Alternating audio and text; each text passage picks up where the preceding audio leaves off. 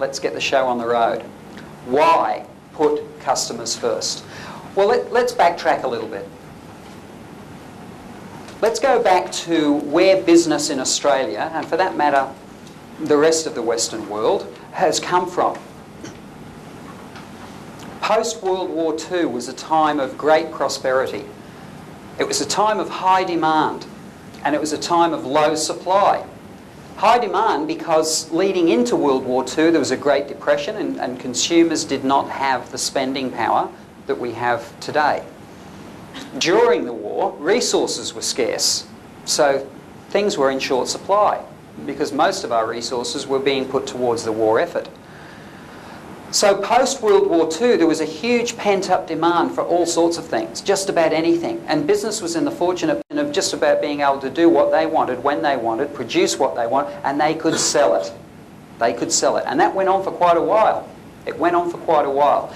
And it developed an attitude and an approach to dealing with customers that is still prevalent today, despite the fact that that environment is no longer around.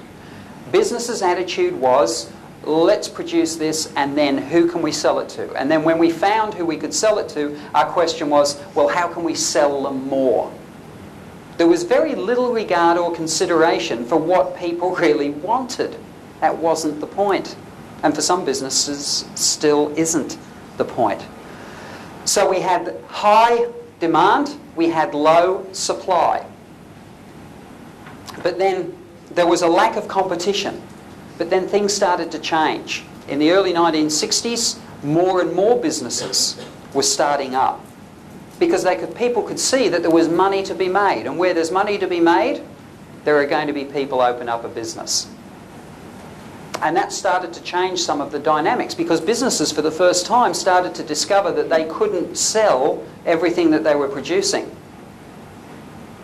We were also very much in an era where services supply was pretty much non-existent. Most business was focused on products, selling a product. Services really weren't a big deal. The services industry really only started to get a real move on in the 1980s.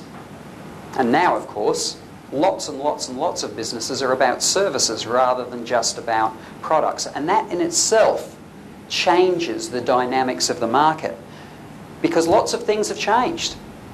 We now find ourselves in the beginning of the 21st century in an environment like no other that we've experienced before. And the balance of power in terms of the transaction between a business and a customer has changed dramatically and forever. And it's changed for three reasons primarily. First of all, competition. There is way, way, way more competition today than there ever has been before. Customers have never had so much choice. And that gives them a degree of power when they exercise those choices. Customers are also far better educated today. They have access to so much more information today. The internet has changed forever the way that people source information. There are many businesses now that struggle in their environment as a consequence of just that one thing. Gone are the days where a customer goes into a business and says, hey, I have a situation here, I'm not sure what to do. Have you got a product or a service that can help me here, and what should I do about it? And that's not happening much anymore because customers are doing their research before they go into the stores, before they go to the business. And they're actually now saying, here's what I want, here's what I know I can do. Can you provide those things? They're not asking for advice so much anymore because they're finding out all the stuff themselves. And there's a number of industries that are at the coalface of that. But every industry is going to feel the ripple effect of this. For example, the travel industry, travel agents. They struggle today. Why? Well, think about it. Think about it.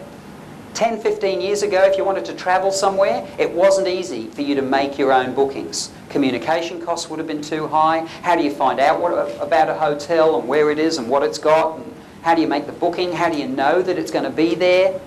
So, in the environment of all of that uncertainty, we go to a travel agent and say, help. But it's not like that anymore, is it? Because if you want to go somewhere now, all you've got to do is boot up the computer, connect to the net and start doing a Google search. And within a half an hour, you've got an itinerary.